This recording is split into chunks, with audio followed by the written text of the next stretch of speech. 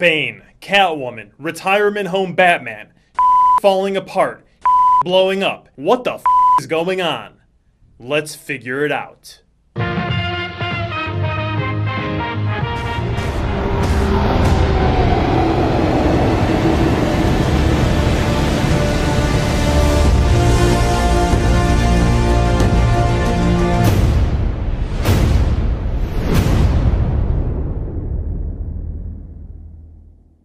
What's up, movie world? After counteracting 4 years of withdrawal symptoms with viewings of Batman Begins and The Dark Knight, we finally get the cinematic high we've been waiting for, The Dark Knight Rises. Its responsibility and challenge is a major one. Complete a high-quality trilogy. As we explore what it takes to achieve that undertaking, let's share a moment to honor those fallen franchises that began with such promise and betrayed their gifts, talents, and potential for 30 pieces of box office silver.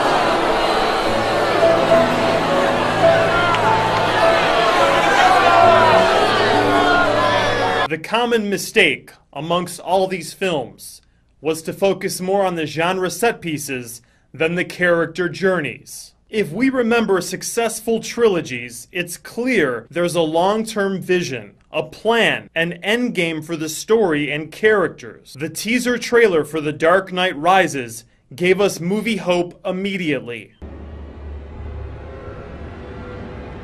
If you make yourself more than just a man,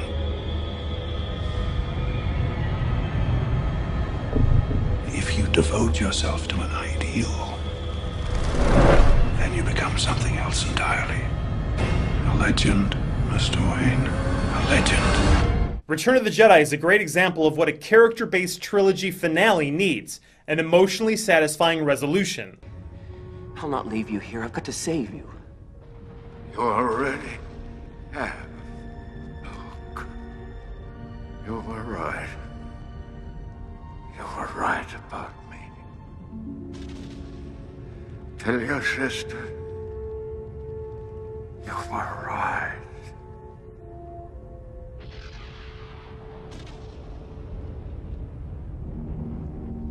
Father.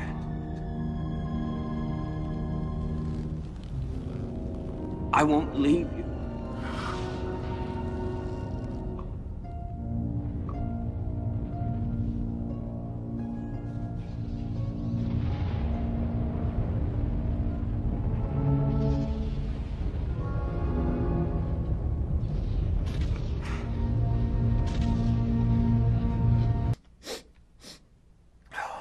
Man, that's good. There's also plenty of genre in Jedi to satisfy our spectacle-hungry imagination, but it's the balance of Luke, the Emperor, and Vader on the Death Star that give all the lights and magic impact and meaning. This is the result of balanced storytelling. Today, we just have this. Or really this. And we're moving towards this. We remember the movies that have great characters, and we love the movies that try to do something and say something more about life with those characters. No recent trilogy exemplifies this necrosis in quality Hollywood storytelling more than the $2.6 billion in worldwide gross Transformers glorified 6+ hour CGI reel. As a side note, Batman Begins and The Dark Knight have made $1.3 billion combined. That means in order for Christopher Nolan's Batman saga, a blood, sweat, and tears story and characters first, progressive addition to the evolution of cinema, to make more money than Michael Bay's CGI porn hottie formers music video attention deficit disorder car commercial series, The Dark Knight Rises has to make about $1.4 billion.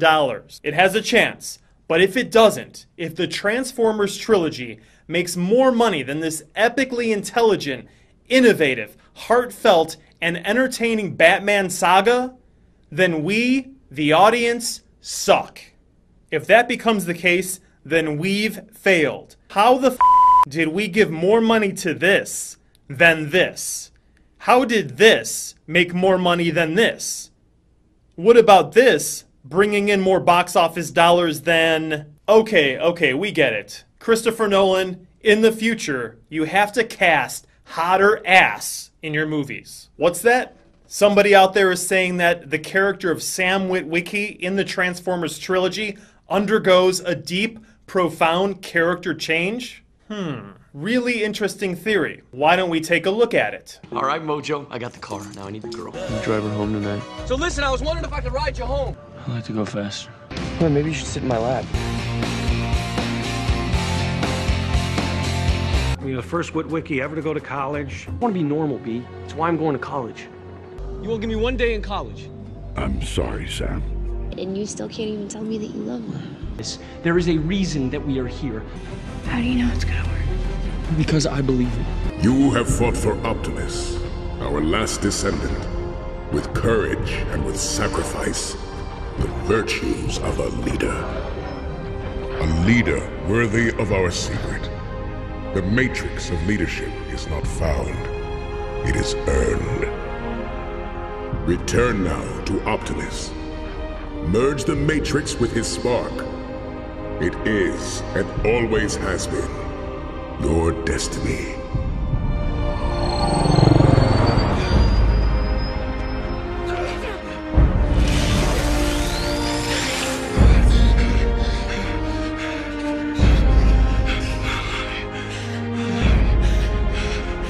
It took all this for you to tell me that you love me. Thank you, Sam, for saving my life.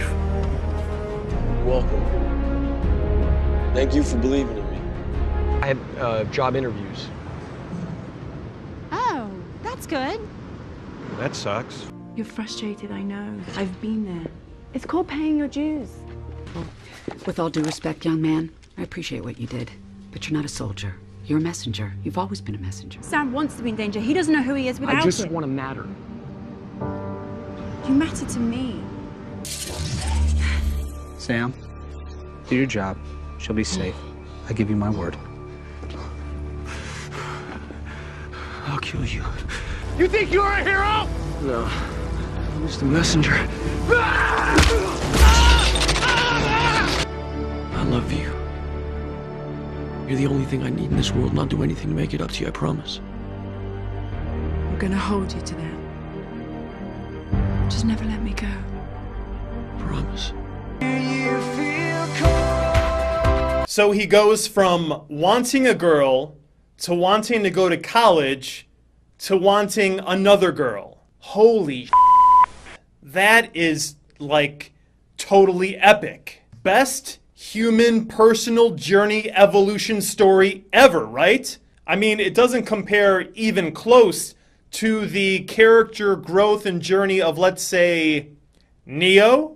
Discover the nature of reality, find out you're the one, develop your powers, save humanity, and redeem the enemy with a Christ-like sacrifice for the greater good. I mean, that's like totally interesting and all, but dude like didn't tap any quality ass. And who wants to like sit around and listen to weirdo with the sunglasses talk about philosophy and This isn't real. What is real? How do you define real? If you're talking about what you can feel, what you can smell, what you can taste and see, then real is simply electrical signals interpreted by your brain. Dude, this is summertime. What am I, like in school or something? That. Let me out! Let me out! Let's ask ourselves, why did we go see Transformers? The answer is genre. Now if we ask, why do we want to see The Dark Knight Rises? The answer is character. The heart of the battle for movie hope is the struggle between genre and character. Stories today, born out of the movie apocalypse, are character-free. Take a look at the marquee of your local Cineplex, and you'll see that none of the current or recent or even future major releases deal with a character developing or going on a journey, which is absolutely tragic because that's one of the powers of storytelling, to explore the experience of being human. Movies don't do that anymore. Instead, they're focused on the experience of being profitable at the expense of inspiration and creativity. As writers, David Goyer, Christopher, and Jonathan Nolan have always balanced the spectacle of set pieces with the exploration of emotions and ideas. Yes, we're excited to see bridges exploding, the football field imploding, the war in the streets, and the battle in the sky. But above all, we can't wait to experience the struggle within. Why does Bane want to destroy Gotham and Batman? Is Catwoman bad or good? Can Bruce live without the Caped Crusader? What more does he have to give? How far is he willing to go? To understand what will happen in The Dark Knight Rises, we need to ask who Bruce Wayne is and who he needs to become in order to make his desires a reality. These questions lead to the answers that lead to the creation of an appropriate opponent. In any great story, the opponent is the one who helps the main character, through conflict, become the person they want to be. Let's start with Bruce's journey, who as a little boy was traumatized by fear. This inadvertently led to the death of his parents, which cancers him with anger and corrodes his soul to the point of committing murder, which doesn't happen but still leads to self-banishment and potential self-destruction. He's given a chance for redemption and rechannels his energies in the twisted and constructive creation of Batman, which culminates in one of my favorite visually and emotionally striking moments in any movie, where image and score come together to strike a chord in our spirits.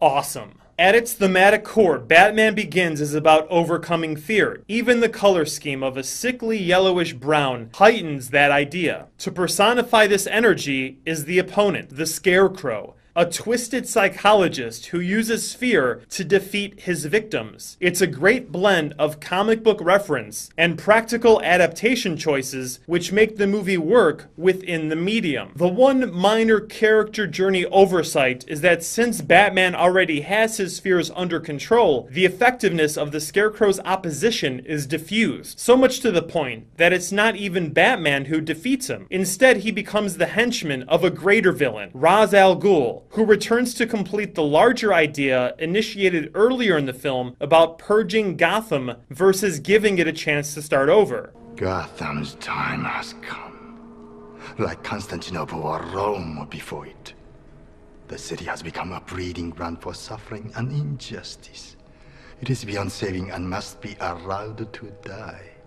This is the most important function of the League of Shadows. It is one we performed for centuries. Gotham must be destroyed. Here, Batman wins the battle, but this idea of the League of Shadows seems like it's a war, which might come back here in Rises, because it's left out of The Dark Knight. More on that in a minute. Let's add another level of recognition about what these films are trying to do. Have a social conscience. They're providing commentary in an entertaining way about what's going on in our real world. Begins was written around 2003-2004, right after the hysteria of post-9/11 anthrax attack fears. The culmination of Ra's al Ghul's plans is to unleash fear via a powder substance on Gotham and let the city tear itself apart. The resemblance is not a coincidence. This artist's awareness continues in The Dark Knight as escalation of terror wars leads to extremes on both sides. The attackers get more innovative and the question of freedom versus safety is pondered. Here, Lucius Fox objects to the Big Brother powers Batman has created for himself. This is wrong. I've got to find this man, Lucius. At what cost? On a personal thematic level, the Joker is the perfect opponent for Batman because the question has now become, how far will Bruce go to achieve his goals? In many ways, the Joker is the insane version of Batman. This brings up the duality aspect of the story, sane versus insane, and civil versus savage. The ultimate visualization of this is the two boats, two bombs jigsaw-style game the Joker makes the citizens of Gotham play. Having lost everyone he cares about other than Alfred, Batman is forced, sort of in a deus ex machina, hand of the writer's gods kind of way, to become the bad guy. Of course, Batman and Commissioner Gordon couldn't have just blamed Harvey's death on the Joker. Is there really anybody that would doubt anyone but the Joker killed Dent? It's a minor story structure gripe. All of this flows into The Dark Knight Rises. Batman has made a great sacrifice, become essentially a bad guy in the public eye, leading to the Anti-Crime Dent Act, which somehow has helped keep the peace in Gotham. When you cleaned up the streets, you cleaned them good. Pretty soon we'll be chasing down overdue library books. The streets are free of extreme villainy, and ironically, it's Batman's inaction and retirement that has finally accomplished his objective. This is where the writers of the series mash up various comic book source material, providing a story that had Batman adaptation DNA in it, which allows it to grow into a fresh, satisfying movie experience. So when interpreting this recent quote by Christopher Nolan regarding the lack of importance of source material, remember it's about inspiration more than it is being faithful to the DC universe. We saw the influences of The Man Who Falls and Batman Year One in Batman Begins. For The Dark Knight, it was Batman the Killing Joke and Batman the Long Halloween. For Rises, it's The Dark Knight Returns, Nightfall, and No Man's Land. At this point of the preview review, we're going to speculate on the story of The Dark Knight Rises and reveal some potential would-be surprises, as well as spoiling details of these source material comic books. These are unconfirmed, unofficial story details that might or might not be in the movie based on an educated guess. Proceed at your own risk. The element from The Dark Knight Returns that The Dark Knight Rises is borrowing is two-pronged. First, Bruce Wayne has retired as a vigilante. In the comic book, it's been 10 years. Here in Rises, it's going to be 8. The second part that's similar is that there's a series of attacks on Gotham by a crime force too powerful for the police to handle. This forces him out of retirement and back into costume. In Nightfall, and yes, I read all of this, and it was pretty awesome. Bane, obsessed with defeating Batman and taking control of Gotham, decides to push him past the brink of exhaustion, physically and mentally, by releasing all of the supercriminals from Arkham Asylum. Bane then studies Batman as he battles with and recaptures all of them until it's time to finally attack him when he's at his weakest. No Man's Land is a storyline that spanned the entire year of 1999 in the DC universe. In it, Gotham has been hit by a massive earthquake and declared uninhabitable by the US government. People of Gotham, we have not abandoned you. What does that mean?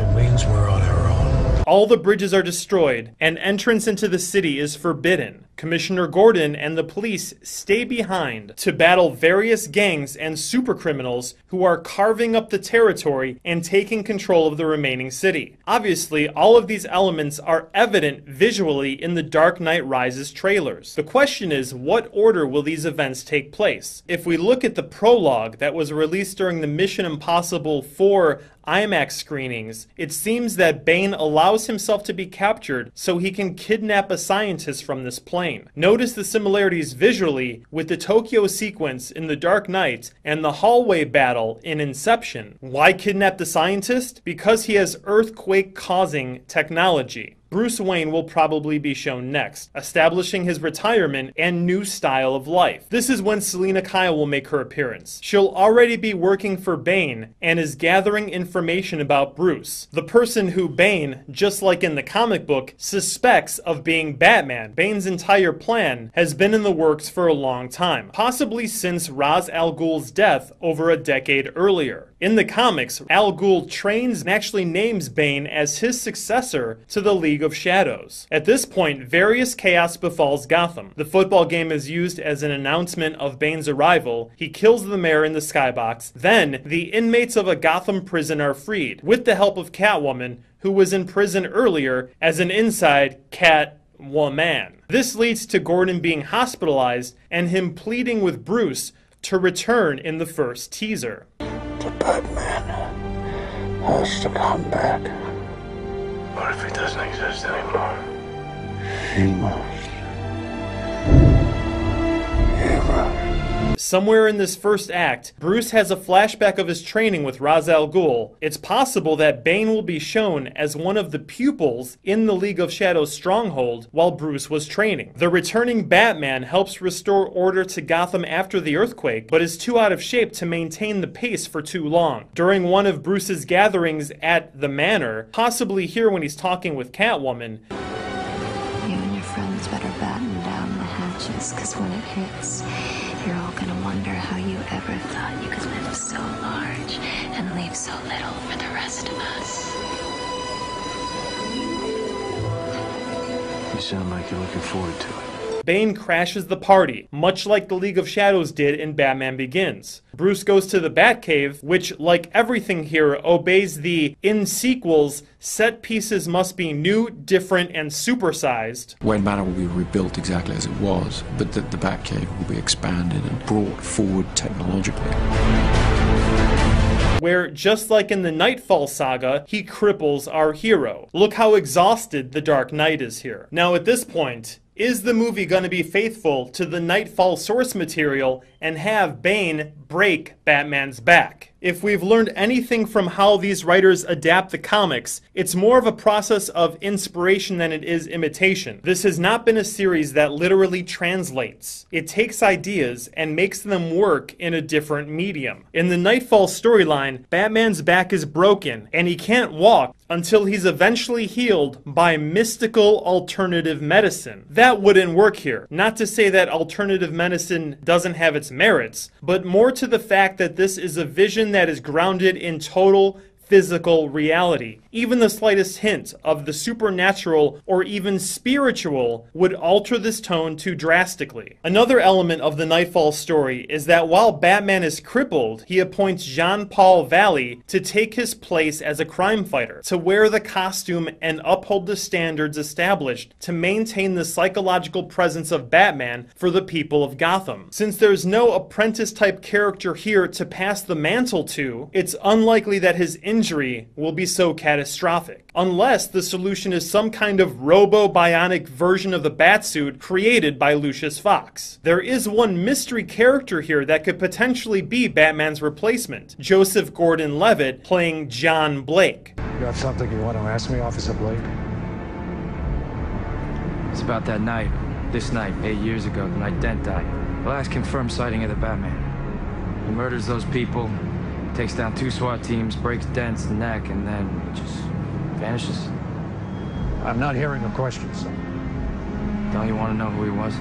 Why is this character being introduced now? Officially, he's a police officer, but what does he add to the story that can't be communicated through Jim Gordon? Is he going to take over for Gordon because he's going to die in this one? Or is he going to put on the Batsuit, which means that Batman is badly hurt or possibly dies? These are all potentialities, but the most likely scenario is that Bane hurts Batman horribly enough to capture him and take him back to the prison where Bane lived until Ra's al Ghul, who likes to go to prisons to find his pupils, rescued him.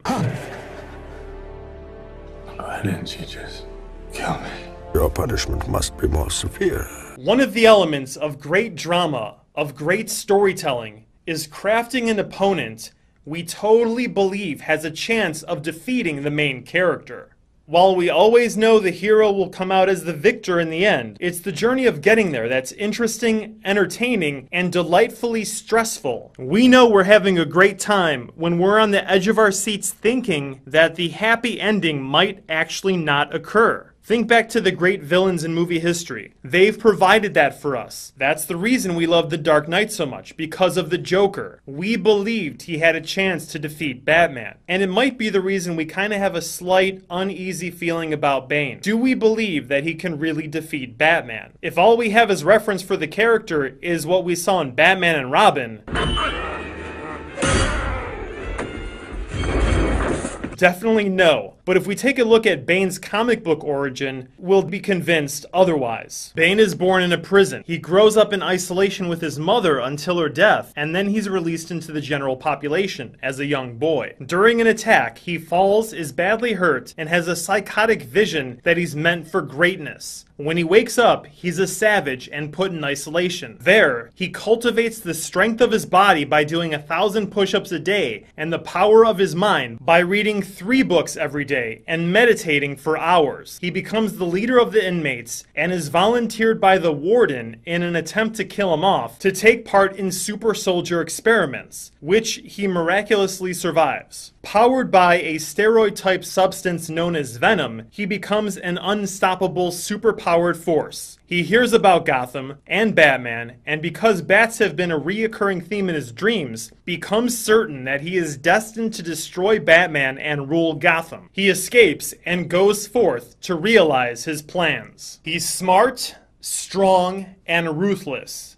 This guy can definitely break the bat. One aspect of the adaptation here that might be controversial for comic book fans is that here in Rises, Bane does not use the venom. The mask seen here provides a painkiller that helps him deal with an injury he received while in jail, but in no way enhances his strength. How do you feel about that, movie lovers? Is this changing the character too much? Leave your thoughts in the comments section. Most likely, Catwoman and John Blake help rescue Batman, and the 3 of them, along with Gordon and the police, battle in an epic conclusion on the streets of Gotham where Batman defeats Bane. The major question here is, how does the series end in an emotionally satisfying way? Ra's wanted to wipe the slate clean. The Joker wanted to watch the world burn. Bane wants to bring a reckoning to Gotham. When Gotham is ashes, you have my permission to die. This is where the bigger social picture comes into play for The Dark Knight Rises. There's the image here of Wall Street being hijacked. Then here, the rich are stripped of their possessions, of their control. This installment seems to very much tap into the Occupy Wall Street movement, into the 99% versus 1% feeling that has been building since October 2008. I take what I need from those who have more than enough. I don't stand on the shoulders of people with less. Robin, huh?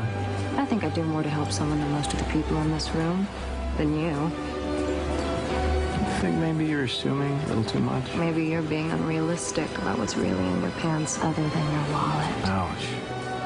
You think all this can last? There's a storm coming, Mr. Wayne. If Bane is a reckoning, what is the payment he demands from Gotham? In reality, Bruce is a 1%er who is trying to give back. He wants to strike a balance. But Bane is much more like Tyler Durden. He wants all accounts zeroed out. He wants to bring down the entire system. Batman has been trying to repair the system, but what if it's too flawed to begin with? What happens if, much like the 8-year post-Harvey Dent death piece, it's all built on a lie that can't be hidden forever? The truth will come out one day, and on that day of reckoning, a new world shall emerge. What kind of world is up for debate? As Bruce was told by Ra's, to make yourself more than a man and into a legend is the goal. And as Bruce later tells Alfred, he wants to become something elemental, something that will maintain through the years. Will Batman find someone new to carry on his cause? Or will regular people become the heroes, much like Harvey Dent could have been, so that Batman is no longer necessary?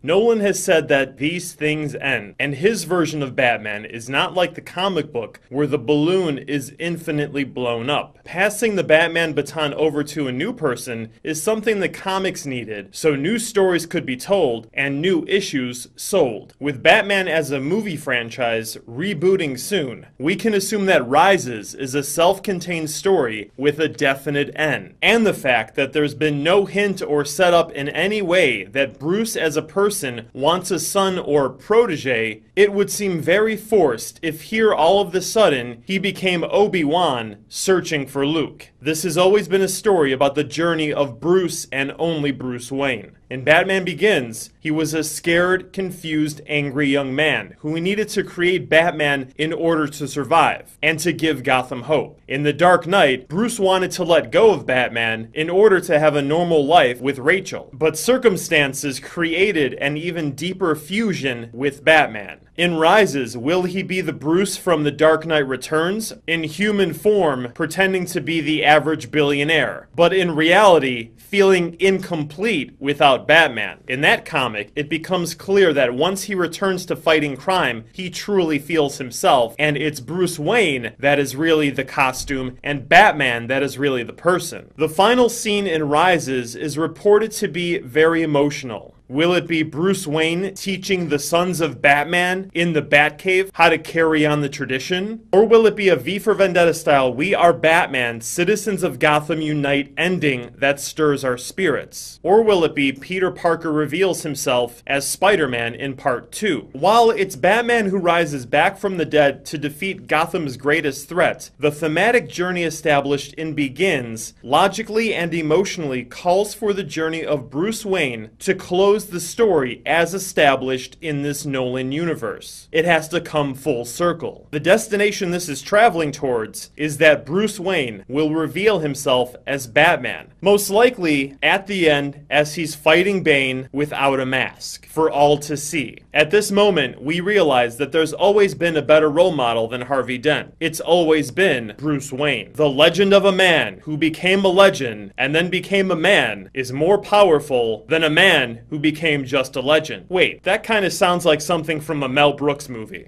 I am your father's brother's nephew's cousin's former roommate. In time, legends become myth, and myths become fiction, and fiction rarely inspires real-life action. To serve as an inspiration, remaining human seems a much more powerful symbol to future generations than becoming legend. Why do we now, still after many years, admire Martin Luther King and Gandhi? Because they were flesh and blood and vulnerable. They were real, and they acted with courage in the face of fear. And that scares the average person, because it means that we can also act as they acted. If it's a Batman, if it's a superhero, part of us knows that we're unable to do the things that this supernatural being is accomplishing. But if it's revealed just to be an average human with above average courage, then the responsibility to take action falls to us. While it takes courage to put on a mask, a hero is someone who takes it off. We will only be emotionally affected if this series, if this saga ends with Bruce. While it's been the story of Batman rising, it's really been the story of Bruce emerging. Rises seems to be thematically about crumbling lies and emerging truth, about a world built on deception and the corruption that occurs from this insecure foundation. Bane crumbles the house of cards that has become Gotham and everyone in it. And Bruce has not been immune to this. Batman is his lie, and revealing who is behind the mask is part of Gotham's reckoning. Batman may just die here, but it'll be Bruce, not Bane, that kills him. Isn't it great that we don't know exactly where the character's journey is gonna end? It makes it such an unpredictable joy to watch. Unlike, say, other recent films of this summer. Prometheus! There's one last mystery character added here, Mrs. Cobb from Inception. Some theories have her being the daughter of Ra's al Ghul, who seeks revenge. Her character's name is Miranda Tate. She's a totally new creation for this film, and here is meant to replace a sense of personal hope and maybe romantic purpose that Bruce has lost through the death of Rachel. Or the long shot possibility is that she'll be the female Robin, a la The Dark Knight Returns. The last 7 years have been a great time to be a superhero and especially a Batman fan. This trilogy has revolutionized so many things about film. The darker and more realistic tone, the sweeping, powerful, inspiring score, the genre set pieces, themes, and social awareness. It really has been a great blend of what's possible when the commercial and the art have a movie yin-yang balance. In many ways, this trilogy has been a justice-seeking cinematic vigilante, setting, by example, the standards for a movie future which can enlighten and entertain, where our imagination is stimulated, our hearts stirred,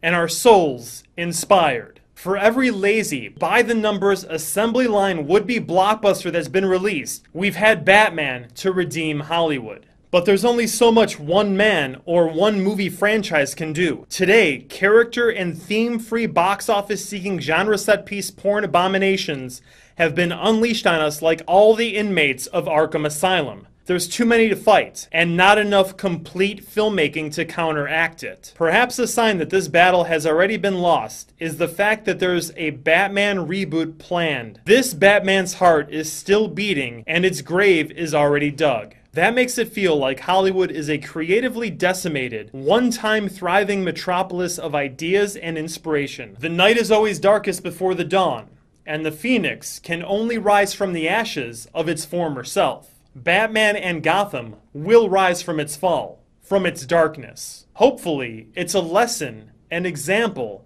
that can find its wisdom and courage translated into the medium that has brought it to life.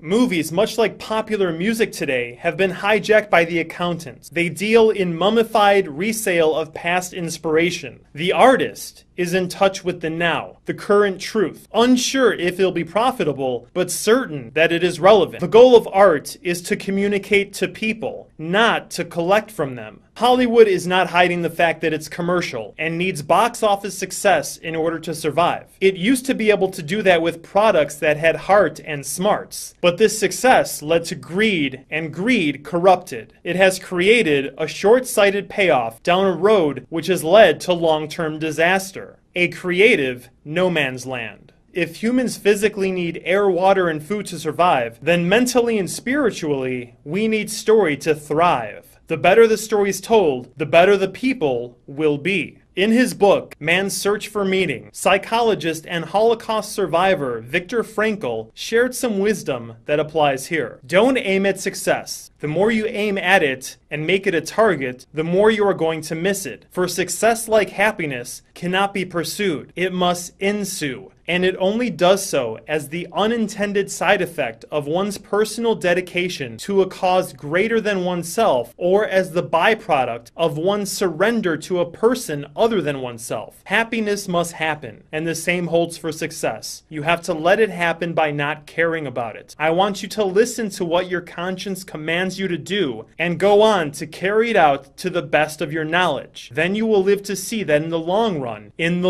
run, I say, success will follow you precisely because you have forgotten to think about it. One's personal dedication to a cause greater than oneself sounds a lot like Batman. When will it sound like us?